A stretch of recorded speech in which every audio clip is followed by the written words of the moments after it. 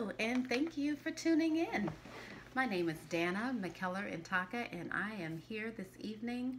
It's Sunday evening, and I have a little bit of time before I go back to work. And since everyone is home with their children, I want to share some books with you.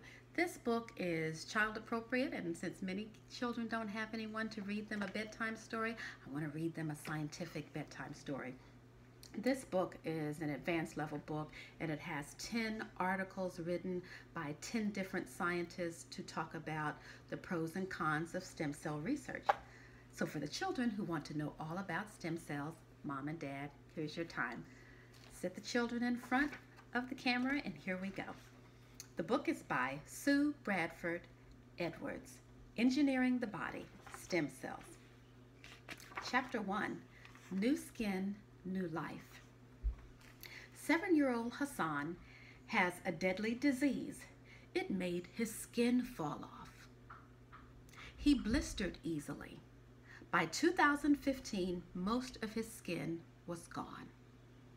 He was in great pain. Doctors struggled to keep him alive.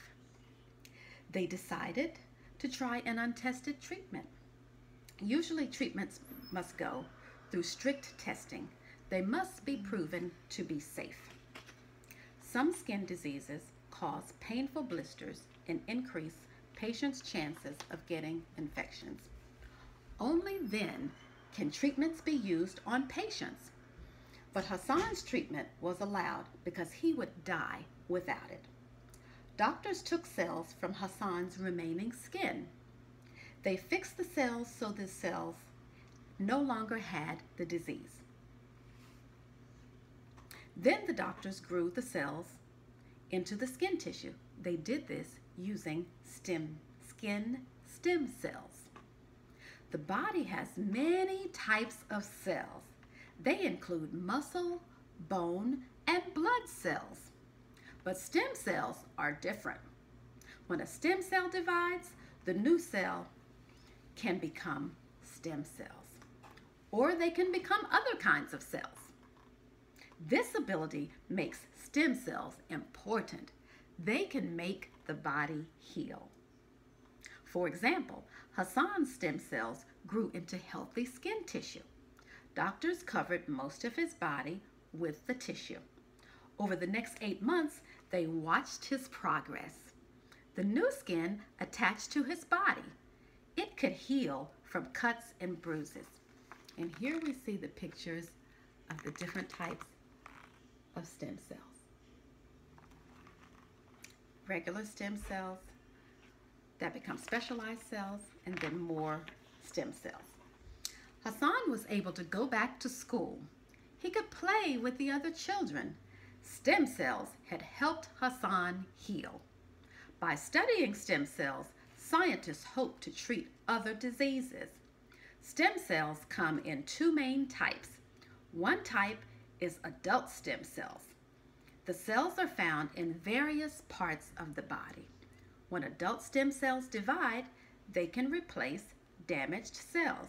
For example, adult stem cells in muscles can become new muscle cells. The second type of stem cell is embryonic stem cells. An embryo is an organism at an early stage of growth. It contains stem cells that can become any other kind of cell. This flexibility makes embryonic stem cells valuable to scientists. Stem cell differences. Embryonic stem cells can change into any other kind of cell. A whole human body forms from the stem cells of an embryo. Adult stem cells can only change into certain types of cells. For example, blood stem cells can only replace the types of cells found in the blood. And there we have a picture of embryonic stem cells and then adult blood stem cells. Chapter 2, Studying Stem Cells. Alexander Maximo discovered the term stem cells in 1908. The Russian scientist was studying how blood cells divide. he saw that one type of cell could divide into red or white cells. He called this cell a stem cell. Other scientists took stem cell research further. One was Dr. Dannah Thomas. This American scientist studied bone marrow. He wanted to cure leukemia. In this disease, bone marrow makes unhealthy blood cells. Thomas believed bone marrow transplants held the cure. In 1956, Thomas had a patient with leukemia. The patient had an identical twin. The twin donated blood marrow. Thomas transplanted it into his patient. The transplant was a success. The patient's body formed healthy blood cells. Two Canadian scientists made the connection between bone marrow and stem cells. In 1960, they transplanted bone marrow cells into some lab mice. Then they examined the mice. They found tiny bumps. There was one bump for each transplanted bone marrow cell. The scientists studied each bump. They found early red and white blood cells. These cells would mature into red and white blood cells. The scientists realized they had found stem cells. Stem cell research continued. In 2006, Japanese scientists were studying mouse skin cells. They inserted genes into each cell.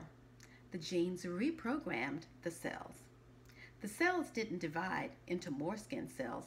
They divided into embryonic stem cells. Scientists had turned specialized cells back into unspecialized stem cells. Scientists are now able to make stem cells in the lab. Scientists work with stem cells to find new drugs. They study stem cells to cure diseases. Scientists hope that stem cells will one day create organs for transplants. How it works: lab-grown stem cells. Scientists can grow stem cells in labs. This process is called cell culture. Scientists grow cells in a plastic dish. They fill the dish with a nutrient-rich mixture. The mixture contains what the cells need to divide. A good nutrient mixture is important. The wrong mixture will stop the stem cells from specializing. Specialized stem cells can help treat diseases. If bone marrow stem cells cannot specialize, they cannot produce blood cells. They cannot treat leukemia. Scientists start by placing stem cells in the dish. Then the cells divide. New stem cells spread across the top of the mixture. A few embryonic stem cells can produce millions of new stem cells. Lab-grown stem cells can be frozen. They can be shipped to other labs. Once thawed, they can grow new cells. Scientists use these cells in experiments. Using stem cells. Scientists use stem cells to treat many diseases. These treatments are collectively called stem cell therapy. The most common treatments are bone marrow transplants. These transplants treat leukemia. They can treat several other cancers too. They also treat some blood diseases. Here you see a doctor removing cells, bone marrow cells for a transplant.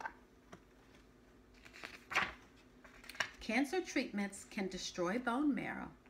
After the treatments, the patient needs a bone marrow transplant. Bone marrow for transplants can come from two sources. It can come from a donor. It can also come from the patient. In the second case, a doctor removes healthy bone marrow cells before the patient's cancer is treated. After the cancer treatments, the doctor returns the healthy cells to the patient through an IV tube. The healthy cells reach the bone marrow. There they make new blood cells. Not all bone marrow transplants are successful. Sometimes transplanted cells attack healthy cells. The person's skin blisters. The patient bleeds internally. The patient can even die. Mesenchymal stem cell therapy can help. The stem cells for this treatment come from bone marrow. The stem cells are frozen until needed. Once thawed, an IV carries the cells into the patient's blood. The stem cells improve healing.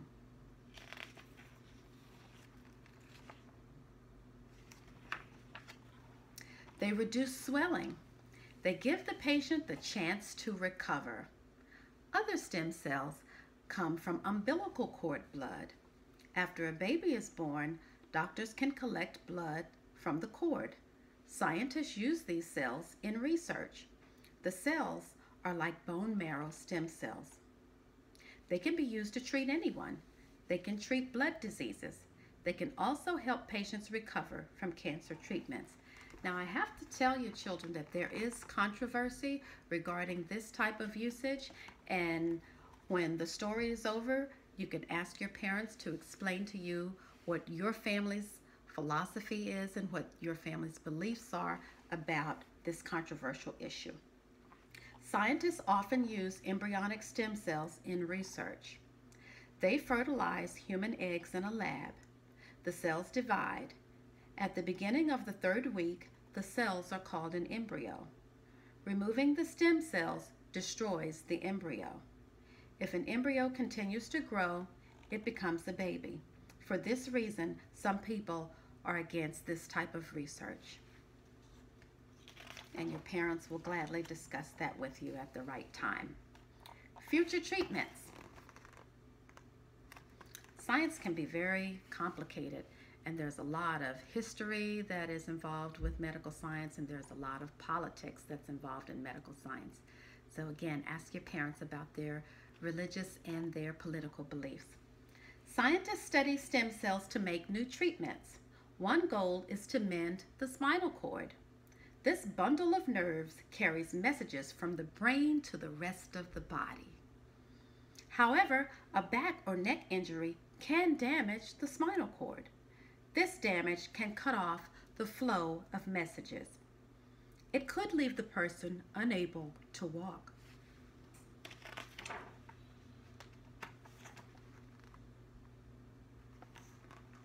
Scientists want to help people again, want to help people to walk again. In experiments, scientists inject people with stem cells. They hope the stem cells will create new nerve cells. These cells could repair the spinal cord. Then the person would be able to walk. Scientists also hope stem cells might someday cure type 1 diabetes. In this disease, patients' bodies do not make insulin. This chemical is needed to process sugar. Scientists have gotten stem cells to make insulin-producing cells in the lab. Healed.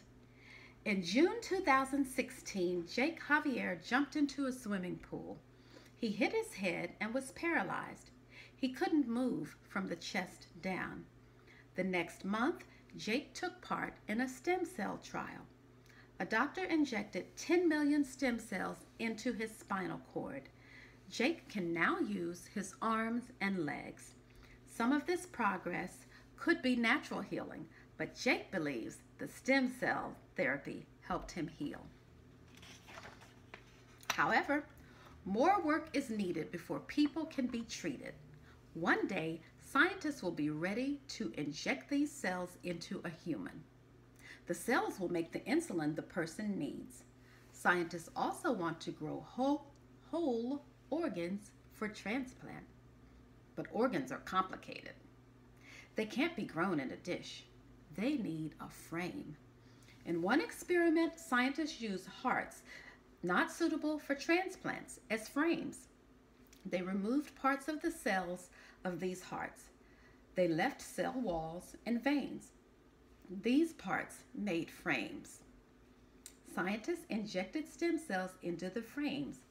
After 2 weeks, heart cells had grown from the stem cells. The resulting organs weren't complete hearts, but they could beat. Scientists will continue studying stem cells. These unique cells may be the key to healing injuries. They may also treat more diseases in the future.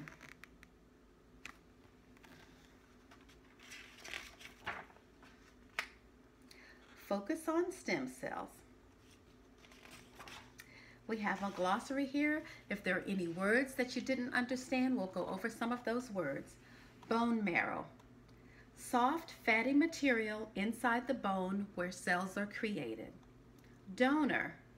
A person who provides tissue or an organ for transplant. Fertilize. To cause an egg to begin developing into a new young animal or human. Genes.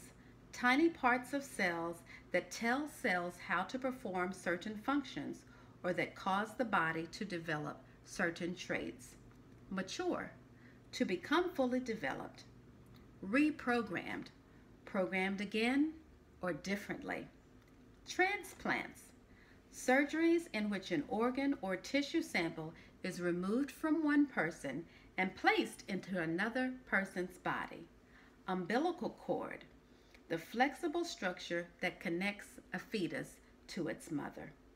Unspecialized, not used for a specific person.